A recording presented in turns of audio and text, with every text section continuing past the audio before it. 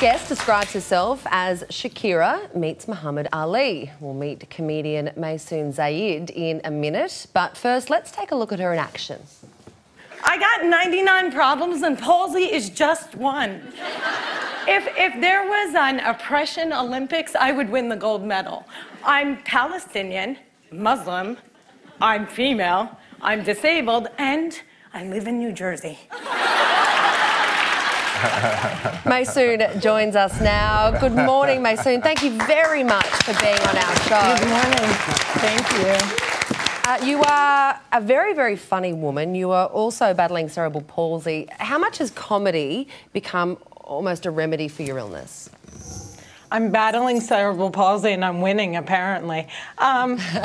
Comedy... You know, my comedy is really diverse, but from the day that I started, I knew that I had to tell people right off the bat that I had cerebral palsy, because otherwise they would think I was either drunk or nervous, and that doesn't make for good comedy. But once I get it out of the way, I don't necessarily focus all of my energy on the topic, but I do love the fact that I can educate people and also kind of shake up their image of the disabled. But Maysoon, when did you realise you had the gift of getting people to laugh with you rather than at you? I realized I had the gift of getting people to laugh with me when Hollywood wouldn't cast me on television. And I realized that ethnic disabled people don't get cast, only perfect people do. And that the people who made it on TV were comics. So I never thought of myself as funny. I thought of how can I get on TV? And it seemed like comedy was the way to go. And then when I started, apparently I had a natural talent. I was really lucky and it took off. That's very interesting. So you think that, and I reckon you bang on the money, that Hollywood TV execs would say, all right, you can be ethnic or disabled, but not both. Well, I'm ethnic, I'm disabled, and I'm also fluffy. So all of those things together are no you fluffy. know, I'm not Angelina Jolie, I'm her, like, wicked stepsister. Maysoon,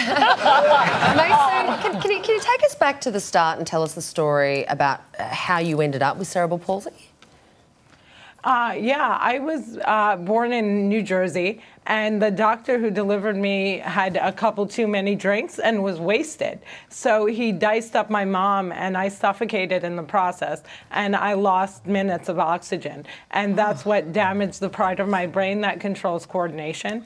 And I have cerebral palsy, so I shake all the time. It's really fun. It burns calories. Maysoon, also what helps you burn calories is that you've been on Broadway, performing on Broadway. I did. I got to perform in a show called The Arabs Gone Wild on Broadway. And when I was, yeah, Arabs Gone Wild. And when I was a kid, my parents couldn't afford physical therapy, so they sent me to tap dancing school instead.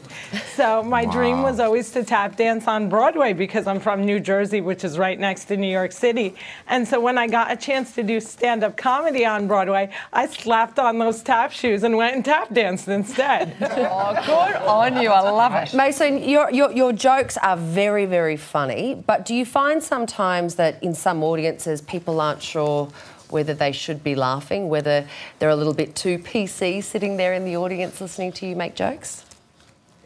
I've had great luck, and I think that because I start off kind of disabling them by taking the disability out of the equation, I haven't had the reaction where people are like, no, we can't laugh at her. This is wrong. I make them laugh at me, I'm with me, and I make them know that it's okay.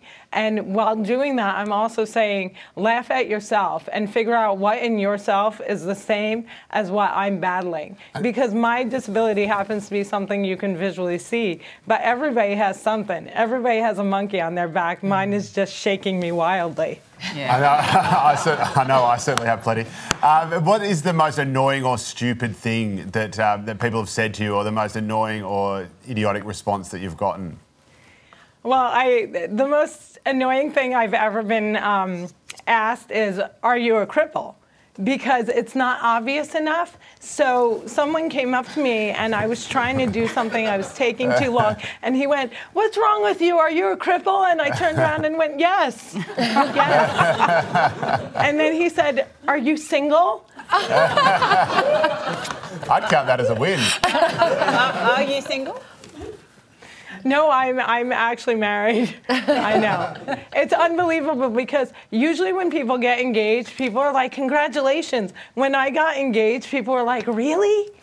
Aww.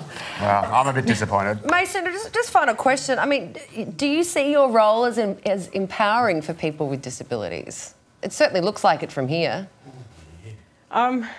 I always worry about being a role model because I tweet too much, and I'm sure I'll say something wrong at some point.